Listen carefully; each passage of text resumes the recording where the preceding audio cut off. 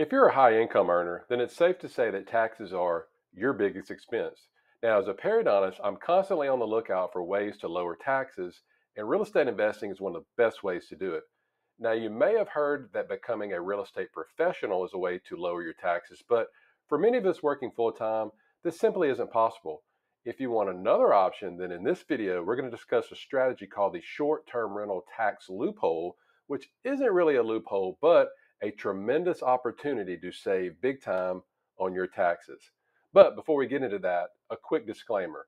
I'm not a CPA, attorney, or financial advisor. It's always best to consult with your own team of professionals about the topics that we cover in today's video. And if you're serious about lowering your taxes while building passive income along the way, download the free passive income guide below this video. Let's begin. So let's start off by defining what exactly is a short-term rental. Now, a property is considered to be a short-term rental if it's actually rented out less than 7 days at a time on average. Now, as you can imagine, these types of properties are very popular in tourist destinations. Plus, with the advent of platforms like Airbnb, HomeAway, things like that, it's never been easier for virtually anybody with a vacation home to use it as a short-term rental. The older I get, the smarter, not harder, I want to work. Now, you may feel the same way as well. Now, as we mentioned a little bit earlier, one way to work smarter is by qualifying as a real estate professional. And this is also, whenever you file your taxes, it's called real estate professional status. To qualify, the IRS states that you must meet a few conditions. The first one being this: you must spend the majority of your time, you must spend more than 50% in real property businesses in which you material participate. And then number two, you must spend 750 hours or more in the real property business and rentals in which you material participate, which comes out to be more roughly like 15 hours a week. So in other words, you've got to work on real estate more than you do on your day job. Because the time requirements make it very difficult to qualify working full time, many high income professionals are turning to a different option. Voila, the short term rental and the short term rental tax loophole. Now, what exactly is this loophole? Well, this was found in the tax code under section 469, and it defines exceptions to the definition of what's termed rental activity. Now, there's actually six ways in which income for rental property can be excluded from the definition of a rental activity and thus not automatically passive. So the first one is the average period of customer use for a property, again, is 7 days or less. Number two, the average period of customer use for such property is 30 days or less, and significant personal services are provided by or on behalf of the owner of the property, which would be you, in connection with making the property available for use by the customer or by the renter. So this could include services such as something like a hotel would provide, such as daily cleaning or meals. Okay. The third is extraordinary personal services are provided by or on behalf of the owner of the property in connection with making such property available for renters without regard to the average period of customer use. Fourth, the rental of such property is treated as incidental to a non-rental activity of the taxpayer.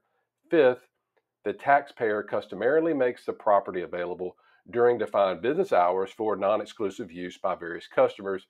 And last but not least, the provision of the property for use in an activity conducted by a partnership, S corp, or joint venture in which the taxpayer owns an interest is not considered a rental activity. So those are the six ways that the IRS states in which income from a rental property. So if you own a beach home, so those are the six ways in which income from a rental property cannot be counted as rental activity. So basically, it's not taxed. All right. So what does all this mean? So what are some of the steps that we can take knowing all this stuff in order to shelter our income? So let's break this down into layman's terms for you.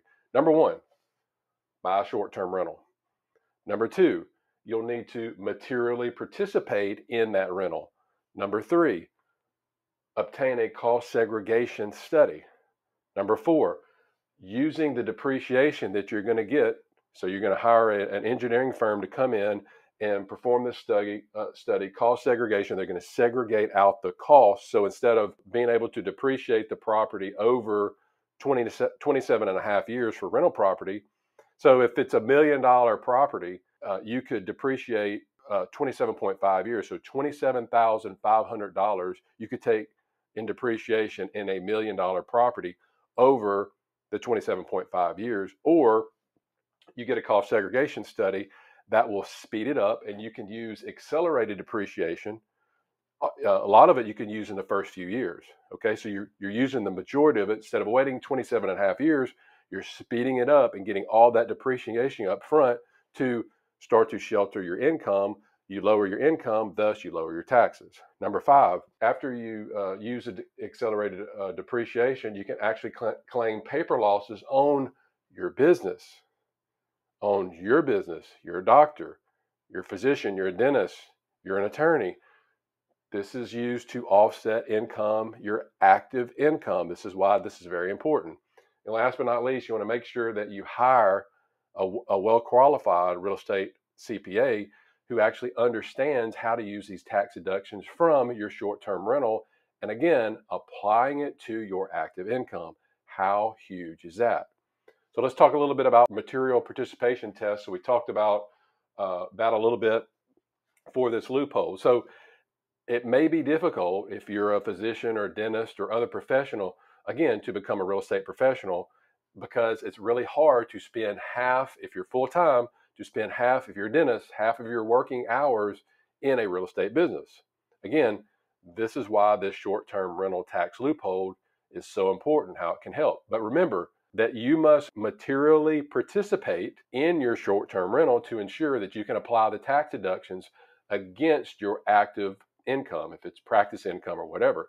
Well, you may say, well, how do I do this? Well, there's actually, IRS states there's 7 ways to accomplish this, but guess what? You only need to fulfill one of the 7 to show that you have material participation for the tax year in your rental that you own. So let's briefly go over the 7 material participation tests. The first one is you actually participated for more than 500 hours in your short-term rental business. Again, you only have to meet one of the 7. All right. Second one, your activity constituted all participation substantially. So substantial participation for the STR business. 3, your participation was more than 100 hours and no less than the participation of any other individual. So you have to work more than 100 hours, and it has to be that 100 hours or whatever it is, has to be more than anybody else working in your business. All right. The fourth one is you must have a significant participation activity for more than 100 hours again, and your combined activity in all significant participation activities is actually more than 500 hours. Fifth, you materially participated in an activity for 5 of the last 10 years. 6, personal service activity, which would be any type of non-income producing activity for the previous 3 taxable years. And last but not least, you participated for more than 100 hours in a regular, continuous, and substantial basis during the year. Remember, once you meet one of these 7 tests, and then your short-term rental is excluded, it excludes it from the definition of being a rental activity, being rental income. Thus, it's considered non-passive. Remember, the goal is to use your short-term rental for non-passive losses. These losses can be used to offset your non-passive income, your active income. Now, here's the thing. Whenever people get into a syndication, they automatically think, okay, I'm going to put money in $100,000 to a syndication. I can use that depreciation from the cost segregation study. I can use the accelerated depreciation to offset my income. Right? Wrong. Because the syndication, that's considered a passive loss. When they get this depreciation, you're a passive investor. You're a limited partner. You're not a general partner. So you can take that depreciation and use it to offset your passive income from the apartment building or self-storage building or whatever. Okay, so passive, you can use those passive losses that you're going to get in a syndication to offset the passive income that you're going to get. So for instance, if you've got $1 million in syndication deals, funds or deals or whatever, and let's say in total you're getting an average of 7% a year, well, that's 7% of $1 million, that's $70,000 a year. And you can take depreciation and use it to offset that passive income. Thus, that's basically tax, depending on what your tax strategy is, it's tax free or tax deferred. But think about it, if you had $1 million in mutual funds and you take $70,000 or 7% off, you're going to pay capital gains tax. Plus, what's happening to the $1 million? Well, not only is it drawing down, but depending on if the stock market's up or down, and lately it's been pretty far down, that $1 million is going down over time. Thus, you always have to worry about in your account running out of money. With the syndication strategy, it is going to typically appreciate over the term that you hold it. But again, you can use the passive losses to offset the passive income. With what we're talking about here, you're able to get, these are non-passive losses, which can offset your non-passive income, thus your W-2 income. Thus, if you're a physician or dentist, you can use it to offset your active income. I'm going to give you an example here in just a minute if you hold on just a little bit to the end of the video. Now, again, if you're able to pass one of these 7 material participation tests, you're now ready to begin generating losses from your short-term rental with, again, using this cost segregation study that we talked about.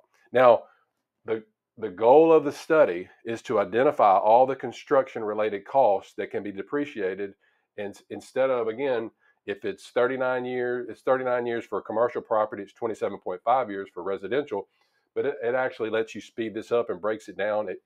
It segregates out the cost into 5, 7, and 15-year tax lives. So for instance, the IRS knows that the carpets and the floors, they're gonna wear out quicker than they are in 27.5 years. So they allow you to upfront in 5 years depreciate all that you have in there versus going out for 27.5 years. So this study segregates out the cost in your property. This is such a powerful strategy. And again, 5 and 15-year property generally represent anywhere from 20 to 30% of a property's purchase price up front. You can get that depreciation. Okay, so let's close this out by using a very simple yet powerful example. Okay, so you have Dr. STR, and Dr. STR is an oral surgeon. He's been practicing for about 4 to 5 years, and he's making good money.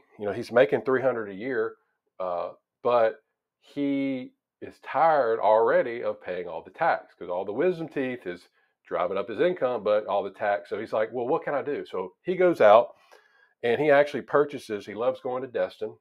He likes the 30A area. So he goes that area, buys a $1.2 million beach house. Okay. Now, his real estate savvy CPA informed him that he could actually utilize bonus depreciation to shelter. He could use bonus depreciation to shelter around $250,000 to $300,000 of his oral surgery income. Because again, he went out, he got a cost segregation study on the property. They were able to do that, use the bonus depreciation up front, and they determined, and again, he's using a really good CPA, that's the key. He was able to determine they were able to shelter that much of his income. So again, because Dr. STR, he makes $300,000 a year, that's his W-2 income. If he's able to do this, if he uses a CPA that knows what they're doing, then he may be able to pay little to no taxes at all that first year. How powerful is that? So think about what that could do if you started implementing strategies like this, not only with syndications, but also occasionally this type of strategy as well. Again, my whole goal for you is to educate you so that you can work smarter, not harder. All right. So let's wrap this up. So again, utilizing this tax loophole is a very effective way for you, the high income earner, to reduce your overall tax burden. Again, make sure that you get help from a real estate CPA or attorney or both to guide you through the process, because that's going to be one of the keys to making this strategy a success. Now, if you want to learn more about, I know I kind of briefed over the cost segregation and the accelerated depreciation, but if you want to learn more in detail about how you can use accelerated depreciation to lower your overall taxes, then I want you to go to this video over here and I'll break it down for you. I'll see you in this video.